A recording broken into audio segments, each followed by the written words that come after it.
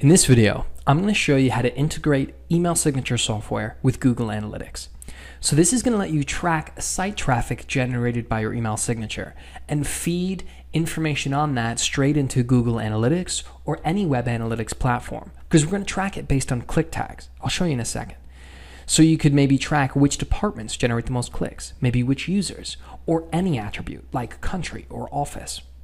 First, I'm going to add a clickable link. In this case, it'll be a clickable banner image, but it could be, say, hyperlink text, could be even a social media icon, whatever you want. Then we're going to add a URL that it will link to, and within that URL, we'll add a field that will be auto-completed. So you could do it based on department or sender name, and then we're going to test, and we're going to make sure that works. So let's get started. So here I am in my demonstration environment. You can see I've got my banner image on the signature, and that's feeding information on who clicks on that into Google Analytics. I could do this in Template Editor. I can do this in Signature Manager Exchange Edition. I can do this in Signature Manager Outlook Edition. You can do this in our entire Signature Manager range. So first I'm going to click Edit, and then I'll go to that clickable content, this banner.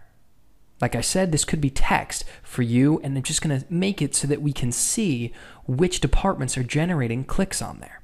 So here's what I've done. In here, I've got the URL as standard, and then at the very end, you can see that I have a field, department. So that means that's going to be automatically completed using each user's AD department field.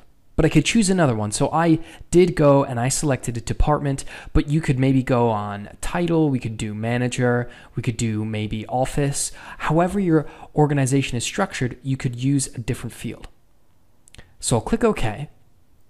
And then when I click preview, I can just click on that banner and we can see where it would go to. So let's expand that. Great. And so now we can see that we have the full website URL, and at the end, we have Karen's department name.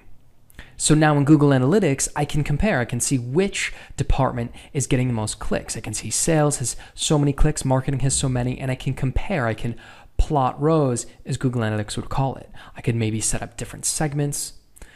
There are multiple ways to access this information. I can go to all pages, I can go to landing pages, and I can select those and just click plot rows, as I mentioned, so that I can see which ones are generating the most clicks and compare. Perfect. Thanks for watching.